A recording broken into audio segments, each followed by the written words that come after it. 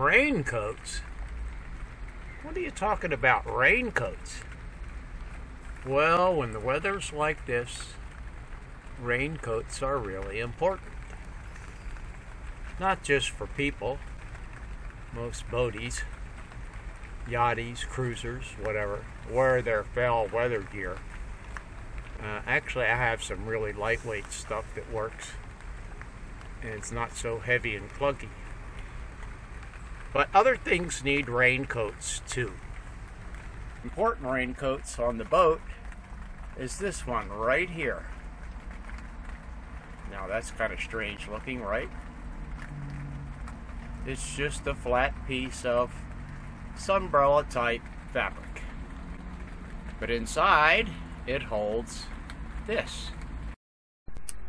And what this is my tiller pilot.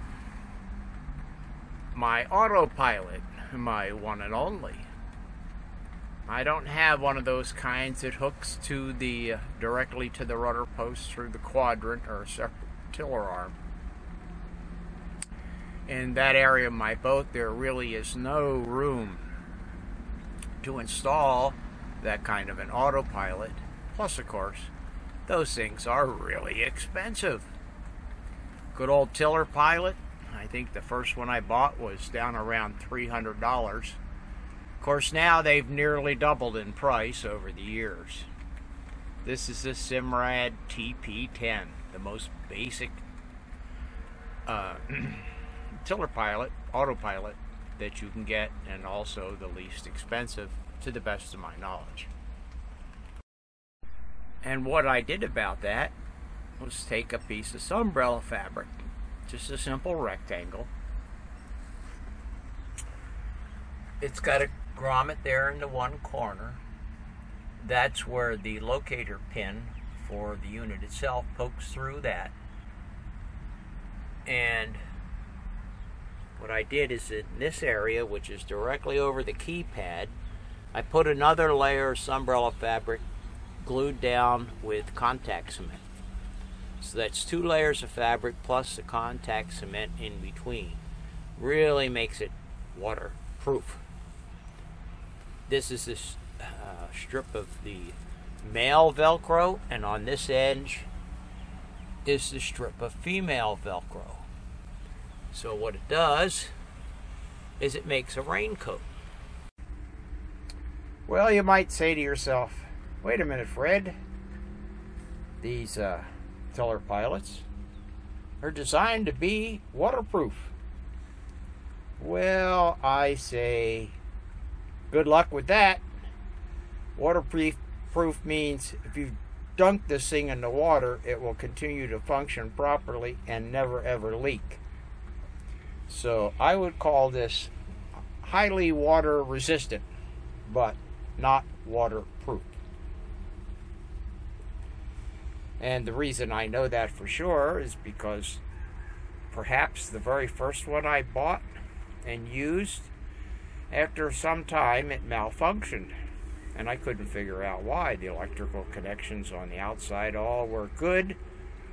But when I took the case apart, which is very well sealed, it splits right along this line, and there's a rubber one-piece gasket that goes all the way around that seam. And presumably on this end, where the actuating arm comes through, there's some kind of an O-ring or something.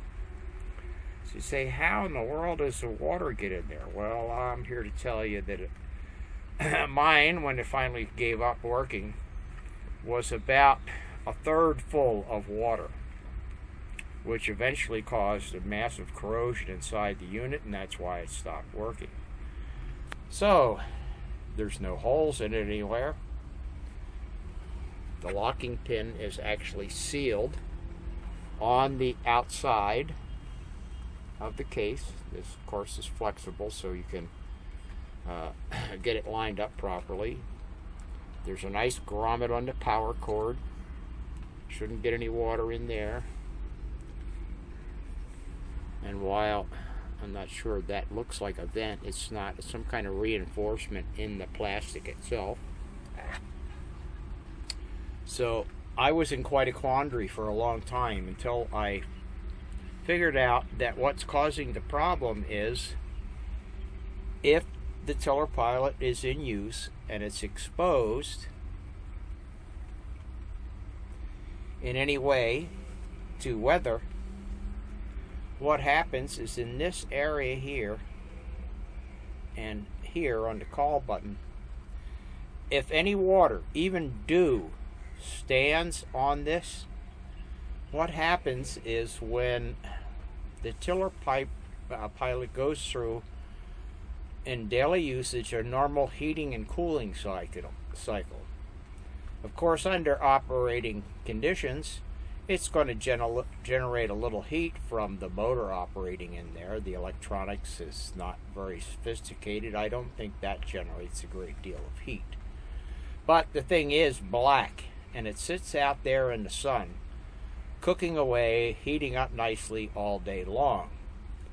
And then as the sun goes down and things start to cool off, of course, what it does is it creates a vacuum inside as the air inside condenses. And if there's any water standing here by these buttons, there's a rubber membrane behind this, which is supposed to be like a big seal for the buttons. The buttons actually push a button on the PC board. They don't contact it directly. It pushes this button, these buttons all push on the rubber membrane, which in turn pushes on the buttons located in the circuit board. But when it condenses, the unit cools down, it creates a vacuum partial inside the case. And if there's any standing water here, it sucks the water into the case. At least that's what I think happens. I don't know for sure.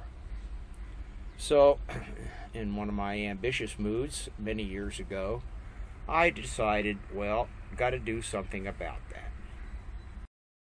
The locator pin on the autopilot fits quite handily through a number 2 spur grommet. How about that? And it just sits in there like that, and then I take and wrap the raincoat around it and seal it along the edge where the Velcro is. And so I have a very nice, highly water resistant and partially waterproof rain jacket for my autopilot. Since I've started using those, or this one on my autopilot, no more autopilot failure. That's great.